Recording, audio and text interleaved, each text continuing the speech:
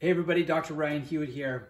I know most of you, if not all of you, are working from home in this last week and for the foreseeable future. So I wanted to connect with you and give you some tips on how to set up your home office so you're not completely destroying yourself while we're taking this little break from getting adjusted.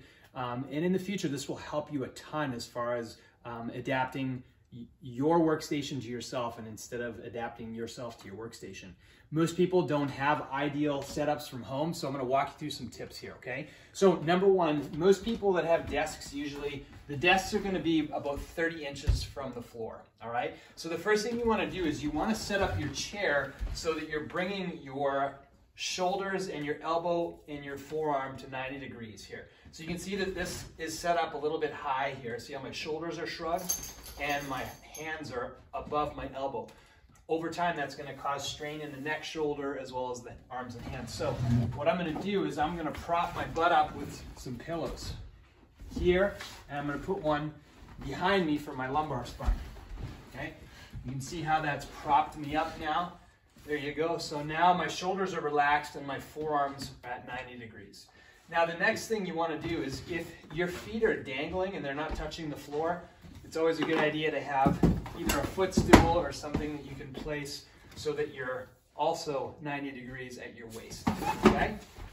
Now let's talk about your desk setup. So with a laptop, ideally what you want to have is some sort of kickstand like this. Oh, you can see that this is hasn't been used for a while.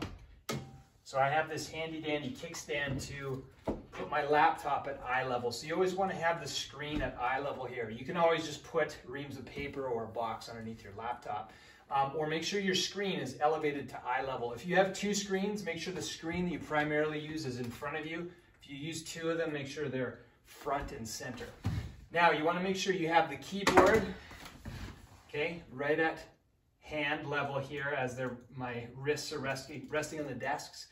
And also make sure you have your mouse directly to the side of the keyboard, because what you want to make sure you're doing is you're moving your mouse, okay, from the elbow and not from the shoulder. Also, it's a good idea to make sure you have a headset if you're going to be using the phone often, so you're not cradling the phone on your ear. Always make sure you have some water at your station, and that you're getting up at least every 30 to 45 minutes. If you drink enough water, you're going to need to get up to pee anyway. Every 30 to 45 minutes, move around. Also, if you're lucky enough, you'll also have got yourself a stand-up desk. This one is a stand-up sit-down desk, and this will go all the way up, okay, to where you see here the same principles apply with my shoulder and my elbow. Okay, see how that's nice and eye level here. Keyboard is nice and relaxed. I'm with a good posture here, okay? If you don't have a stand-up desk, we got this one at Costco, I believe. There's also Vera desks where you can actually put a setup on top of your sit-down desk and make it a stand-up. Lots of solutions out there. I hope that was helpful, guys. I'm going to send out 2 more videos after this one. The next 2 are going to show you how to make sure that you're taking care of your upper and your lower body to prep yourself pre-workstation and also throughout the day as you're getting up and you want to stimulate your joints. So look for those videos. Hopefully you guys have a great day. See you in the next video.